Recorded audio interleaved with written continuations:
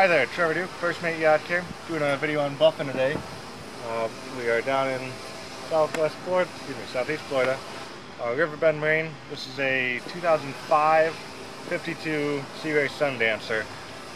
Blue gel has not been well kept, getting a lot of Florida heat, oxidized. It is hot to the touch with this Florida sun. That's going to prove another problem. Let's take the camera, see what we got here. So, we just have some really wicked oxidation.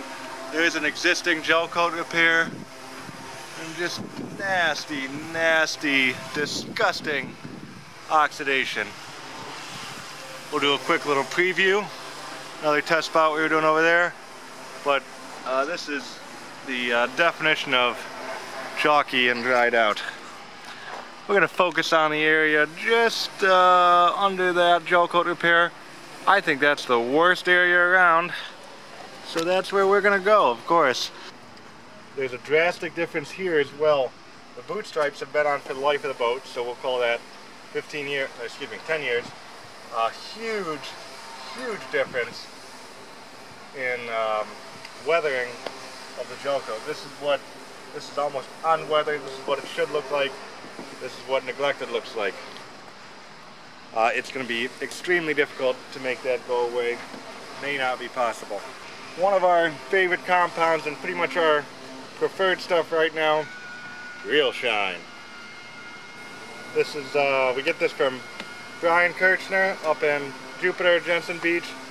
The company is Real Shine. Great compound, very affordable, just excellent stuff. We have lots of compounds. We really like this. I put it in this little ketchup bottle just to make it easier to apply. We're going to have to do at least 3 passes to get this looking halfway respectable. It is very hot. I'm not sure if you can see me sweating or what other gauge of the heat you have on the video, but it's 3:30. The Florida sun is beaming. You'll notice when I apply, I do a little tap. Almost all of the compounds we use are a diminishing abrasive. That means that the grit in the compound starts off large, and as we work it, as we're buffing, that molecule, silica, whatever it is going to break down to make a finer and finer polish. So it would be like a piece of magical sandpaper automatically going from 150 grit all the way up to 500 grit. As far as buffers, we have the DeWalt DW849X, as you can tell by the sophisticated grill guards, so wool doesn't get in here. This is actually a brand new pad. I probably shouldn't do this for a video because it is going to be spitting wool all over the place. It's got the little rubber guard. That's an upgrade from the previous 849. This buffer has been beat up a little bit, but she still works. These pads, this hook and loop wool, we just bought a buffer. I bought a Makita and it came with it. We typically use the threaded pads, the double-sided. You would screw right on there. That's a short shank adapter, so you can screw on the pad and it doesn't go all the way through. You don't want the spindle to hit the boat. That would be bad. So this is going to be a woolly demonstration video. I gotta hit it before my compound dries.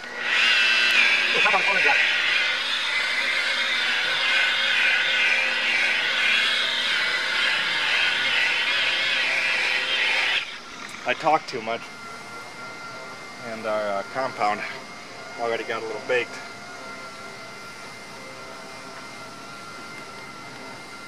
With these first few passes, we are effectively grinding off oxidation, bad gel coat, just all the hard water and crap that has been cooked on this hull. So we're using a ton of compound. This is a lot of compound, way more than you'll see me using at later stages, later steps. But right now we are in the cutting stage.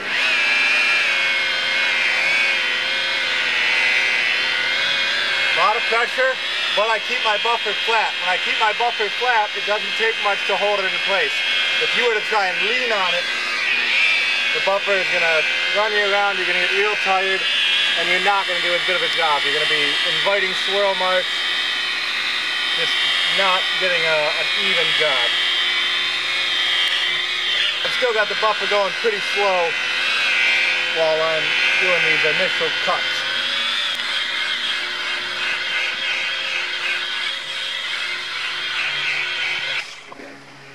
There's 2 passes there.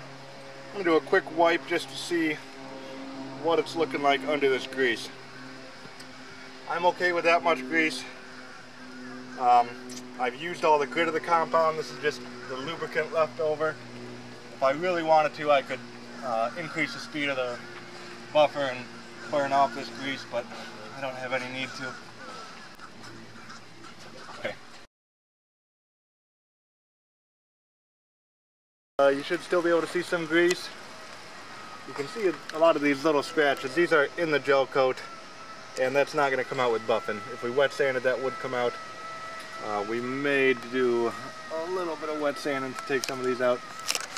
We're getting a big spider web. I'm not sure if I have the camera pointed in the right direction, but we can see these little circles of light, little scratches it looks like in a circular pattern. We call that a spider web. Those are scratch marks from our heavy compound. We can also see some holograms. We still need to do some work here. Also, I'm still seeing just a little bit of oxidation. This shadow is bugging me, but it's going to be extremely tough to get out. Let's do one more quick pass, kind of focusing on those areas.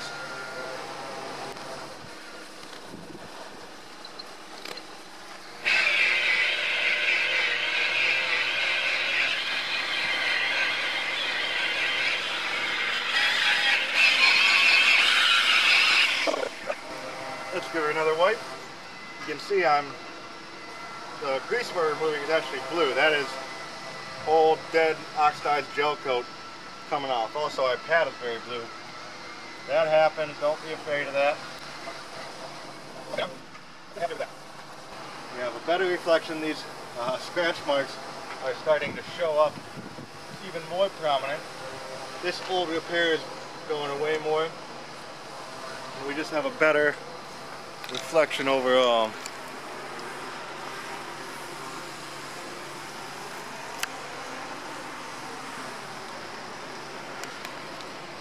I'm going to use some Menzerna. This is the Menzerna SI 1500. You can see we refill our bottles quite a bit here. On the Menzerna scale, it's coarse, still not as coarse as your structure. We would call this our medium compound. If I had the full Real Shine line with me today, I would be using the step 2 medium, which is called Rejuvenate, which is great stuff.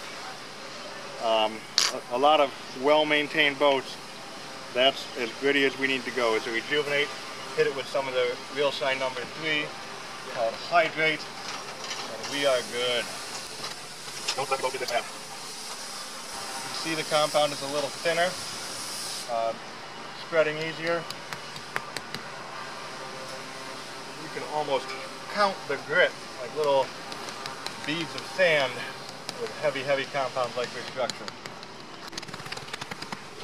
But using a yellow pad, the yellow pad is finer, has less cut than the white wool pad. Softer wool. This one has a little longer nap. Both. That pad was brand new. This pad is probably 3/4 dead towards the end of its life.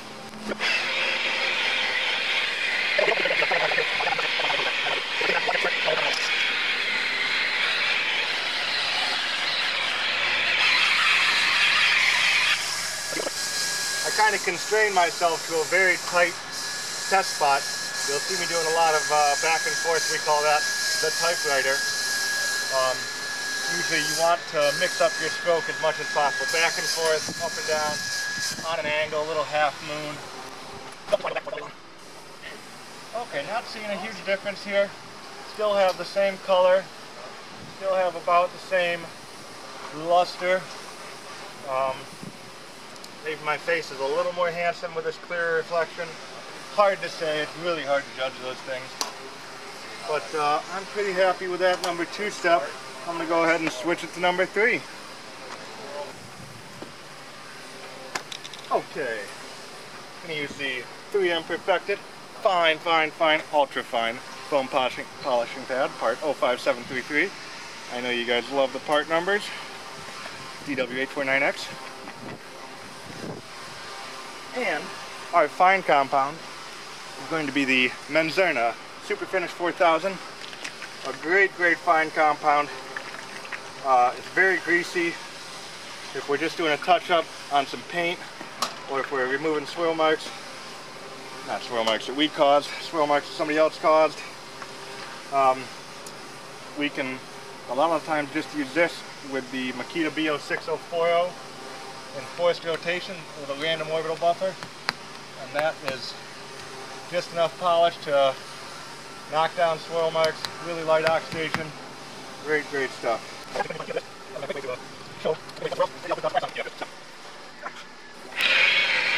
I really like going back to foam. The pad is so precise, I can go right up to the edge, I know what I'm doing. It's just a good feeling for old school guys like me. Again, trying to get rid of my swirls, going to do some different patterns here.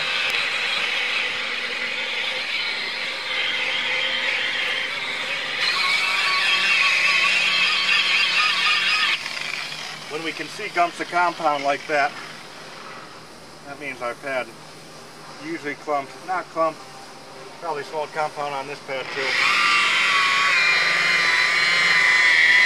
There we go, oh yeah. I really like to fight it. If I see compound gumping up like that, I defeat it with the buffer. However, when instructing people, usually you want to wipe that off, clean your pad, and keep going.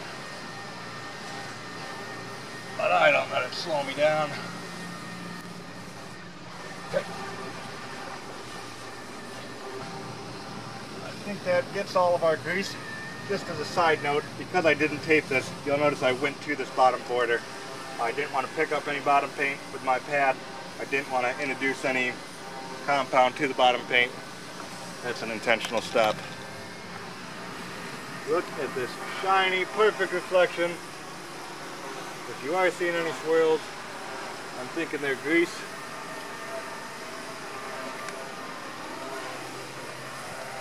Notice the ghetto tape on the tripod to get our correct angle. This is a ghetto Amazon tripod. Not going to give you the part number. Do not endorse this purchase.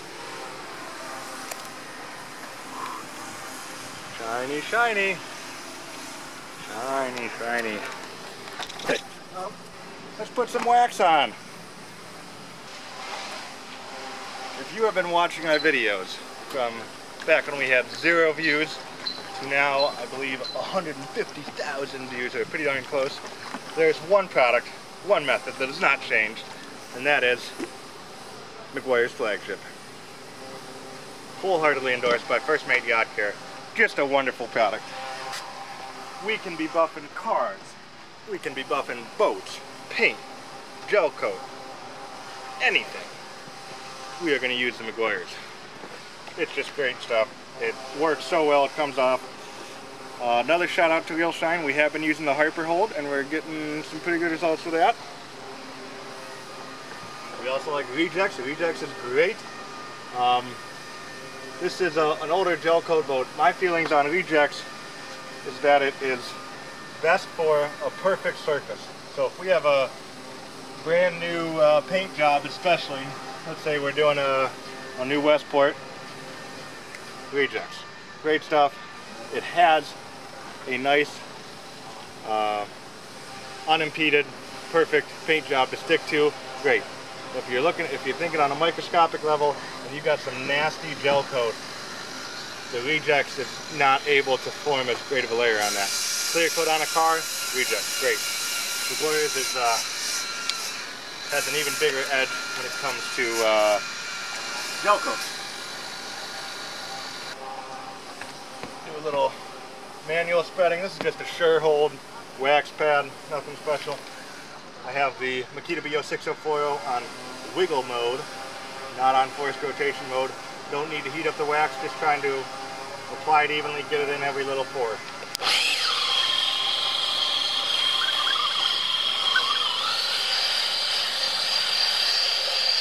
Just a real thin layer. Nothing too extravagant. And now we wait. Because I'm pretty antsy with the videos, I will definitely wipe it off early. But our rule of thumb is once the wax is dry enough, that by dragging your finger you don't leave anything behind. We call that the swipe test. That's when you know it's cured. I'm still seeing some streaks when I move my finger. The wax is still tacky. It is not ready.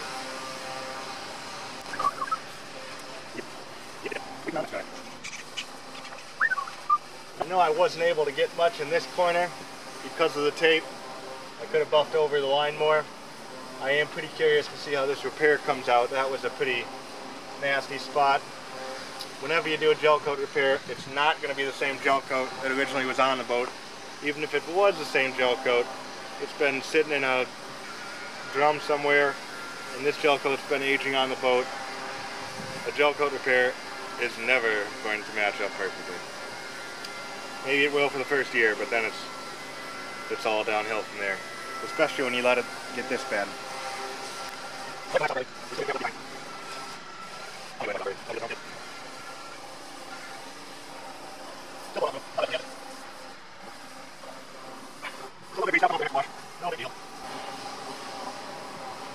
Take a quick look. Shiny, shiny, shiny. Shiny, shiny, shiny.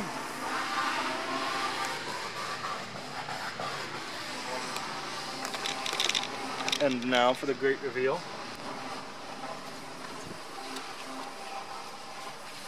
Well, I would say that's quite a difference there.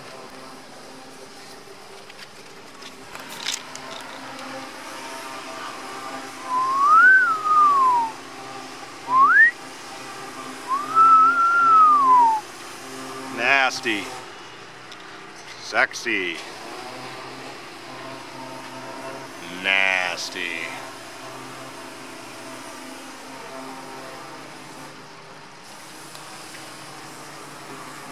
No tricks, no mirrors, just shine. That is about it. I think that's a good update for our last buff video, which was going on, must be 5 years old. The owner of that boat since sold. The other employee filming is no longer with us, so it's been a while. I think that's a pretty good shot right there. Just the reflection in the clouds. That's how you do it. Another thing I want to mention, a lot of people, once the boat gets this bad, will tell you, oh, we need to wet sand it. There's no hope but to wet sand. And wet sanding is really gonna diminish the life of your boat, whether it's paint. I don't know who's telling you to wet sand your paint. Gel coat, you don't need to wet sand. You just need someone who knows how to buff it. You don't want swirls. You want to make sure all the oxidation's gone. Don't listen to these people when they say they have to, when they want to wet sand everything under the sun. There are boats in worse shape than this, and yes, there are some that need wet sanding, but 9 times out of 10 it can be done by buffing. Maybe it takes me 3 passes with a buffer. That's still better for the boat, and that's still more affordable than wet sanding the whole thing. Don't rush to wet sanding. Wet sanding will really diminish the life of the boat. Especially if you're wet sanding the boat 2-3 times over 5-10 years, it's gone. You're just gonna have to paint it. Let us know if you have any comments in the comment section, any questions, anything else we can address or show off, any part numbers that I did not address, maybe these sunglasses, you want to pick up those, Timex, or you want a First Mate t-shirt, who knows, let us know. Trevor, First Mate Yacht Care, South Florida, Riverbend Marine, signing off.